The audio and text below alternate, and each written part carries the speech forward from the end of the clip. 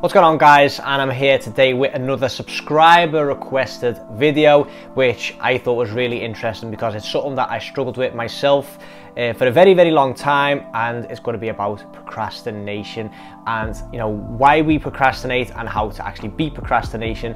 And like I said, guys, this is something that I struggled with for such a long time, especially when I was in uni. I really did struggle with being productive and getting everything done in one go, without distractions, without stopping every 5 minutes to scroll on 9gag and all stuff like that.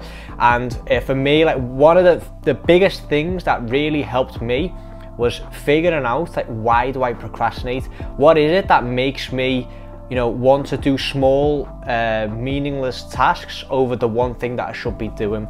And I think it comes down to three things, like the three reasons why we procrastinate. Number one is just limiting beliefs. If we need to do something but we don't truly believe that we can pull it off or that we can do it, then we find things that we know we can accomplish, or we know that if we do it, we get that dopamine hit right away. For example, let's say you've got a big project due, or you're working on a big project, you're working on a webinar or whatever you're working on, and something inside you, like, you've got that little voice in your head thinking that, like, you'll fail, or the webinar won't convert, or the project that you're going to hand in, you won't get a good mark for it, anything like that. The project, you won't be able to complete it on time. If you've got that in your head, you're not gonna be fully motivated to complete that task, and you're going to look for something that you can complete. So you're going to look for something small that might not be as important, or definitely not be as important, because that is something that I can complete, and that is something that with the least resistance, with the least effort, I can get done and still get that, like, mini dopamine hit that you do get when you complete a task. So limiting beliefs is the number one reason, in my opinion, why people procrastinate. And how you can, like, overcome that is just by having the awareness, understanding why you have those limiting beliefs. Why is it that you don't feel fully confident in what you're doing? Another big reason why people procrastinate is lack of organization. So if you are everywhere with your tasks, you've got a to-do list there, you've got your calendar there, and your desk is cluttered and there's all kinds going on, and you're trying to multitask, you've got all the tabs open and whatever, then it's going to be really hard to focus and to actually get started or get working on what you're supposed to be working on. And if you've got all kinds of things going on in the background, it's going to be really hard to stay focused, and you will get distracted, and yes, you will procrastinate. And again, this is something that I struggled with for a very long time, especially when I first discovered, like, Reddit and 9gag and stuff like that when I was in uni. It was really hard for me to stay focused and to stay I had to do a lot of reading in uni, and while I was reading, you'd get, like, a pop-up saying, like, there's a new thread or topic or whatever on Reddit, do you want to check it out, and stuff like that. The notifications were going off, and I think, oh, I'll just quickly see what it is, see if I want to subscribe to it, and then before you know it, you're 2 hours down a Reddit thread, looking at comments and stuff like that, or you're on 9gag scrolling through memes. And this lack of organization can make you feel very overwhelmed, because you feel like there's all kinds going on, and it's going to be really hard for you to focus. Okay, so the first big reason why people procrastinate is that limiting belief. The second one is lack of organization. And then we're going to move on to the third, which is lack of reason. And if you do not truly understand why you're doing something, it's going to be really hard to motivate yourself to actually go out and do it. Okay, so this all comes down to knowing your why. If you know why you're doing it, it's going to be much easier to get it done. But again, you need to break it down. So if, let's say, for example, you want to get something, you want to bring out a ebook because you want to become a millionaire eventually, that why is far too big for what you're now doing. So you need to break that why down into something smaller, so for you to understand why you're actually doing it, and give it a good reason why you want to create that ebook. So instead of saying, okay, I want to be a millionaire eventually, you need to break it down. Okay, I want to earn 6 figures this year, which is $100,000, euros, whatever.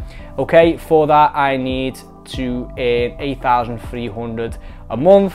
Okay, so that means I need to roughly earn 300 a day, something like that. I'm not even sure if the maths are correct there, but once you know that, okay, you need 300 a day and your ebook is 50, that is far too expensive for an ebook, but for example, then you understand why you need to get that ebook created, and you'll be much more motivated to actually get that ebook done. Again, ebook is just an example, but just understand what your why is, will make it much easier to give yourself a reason to go out and do it. Okay, so now we've sort of got over why we procrastinate, or why we get the urge to procrastinate. Now I just want to give you like my small tips and tricks that have helped me along the way to almost overcome procrastination, because guys, I still procrastinate myself. It is something that I do struggle with, but now it is very limited, whereas before I started applying all these tips and tricks, you know, I really did struggle with it. And the very first one for me, or very first trick for me, was just break it down into small tasks. So for example, I want to edit a video for a client back when I was doing content creation, and you know, to edit an entire video, to go through all the files, to see which clips you want to use, to edit the entire video, to sort out the audio, to add music, to add everything to it, you know, that is a very big task, and it feels daunting, and you feel like, you know what, I'm just going to watch this for half an hour first, or I'll watch an episode of this first, because it's such a big task. But rather than doing it that way, if you break it down into small tasks and say, for example, okay, for the first half an hour, I'm just going to sort out which clips I'm going to use and which ones I'm not. And then from there, you give yourself a small break, and then you move on to the next small task. Because you're breaking it down to small tasks, it's much more manageable to actually get it done. Because you're breaking it down to small tasks, you're much less likely to procrastinate, because you think, oh, you know what, it's manageable, I can get this done, and then you go out and do it. And I've already said it before, but my second tip is to actually give yourself small rewards for every single time you get a small task done. So again, back to the content creation, back to the editing of a video for a client.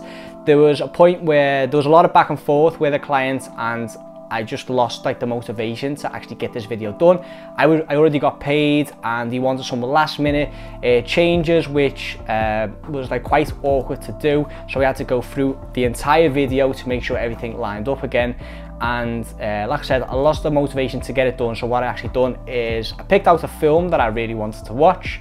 I watched 15 minutes of the film, paused it, done 15 minutes of editing, then stopped the editing, and then watched 15 minutes of film. So, you know, watching the film was like my small reward for doing the editing. And again, I just done 15 minutes of editing, 15-minute film, and then I just constantly done that until the work was done. And again, you know, it's manageable because it's only 15 minutes, and you know, at the end of it, you get the small reward of watching 15 minutes of a film. And the last one, I know it sort of goes without saying, but I really do want to drive this one home, is just to limit distractions. Okay, I have no notifications on my phone other than WhatsApp, iMessage, and phone calls. You know, I've turned off all the email notifications on my computer. I've got do not disturb on constantly. I've unsubscribed to almost every single email list. You know, everything in the background is quiet. I put my phone you know, facing down on night mode if I need to get something done, and I do place it away from my desk so it's out of reach and I can't, you know, automatically get it, anything like that.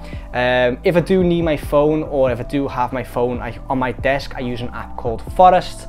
Basically, you plant like a virtual tree, and if you go on your phone, you know, before the timer ends, the tree will die, and it's like a psychological thing. It gives you like the small reward of that tree being fully grown once the timer is done and you haven't been on your phone in the meantime. Very good app, highly recommend getting it. It's a few dollars at the time that I got it. It might be free now, I'm not really sure, haven't checked in a while, but you know, small apps like that really do help me. And another app that I use on my computer is called Self-Control, where you can block off certain websites for a certain amount of time. So at the time that I was studying, I blocked websites like 9gag, YouTube, Google, Netflix, stuff like that, and then set the time for like 4 hours. So in those 4 hours, if you try and go on those websites, which sometimes you're on autopilot, you just type it in, you automatically go to Facebook when you open Safari or Google Chrome, then that website will be blocked, and it'll just say like there's no internet connection for this website. So guys, those are all the tips that I got for today. If you want to know more about being productive, breaking down limiting beliefs, having that unstoppable mindset, then I highly recommend you look at Lifestyle Design Manifesto, which is my 30-day podcast, where every single day you get roughly a 20-minute podcast on productivity, on what kind of books you need to read, on how to surround yourself with the right people, how to start an online business, how to work on the business, not in the business, all kinds of money tips and tricks on basically how to live the laptop lifestyle. If you want that, it's in the description box down below. It's only €2 a day, which is less than a cup of coffee a day. You can't get much cheaper than that. All linked in the description box down below. Check it out. Like the video if you've got something out of it. Subscribe to the channel for more, and I'll see you guys in the next one.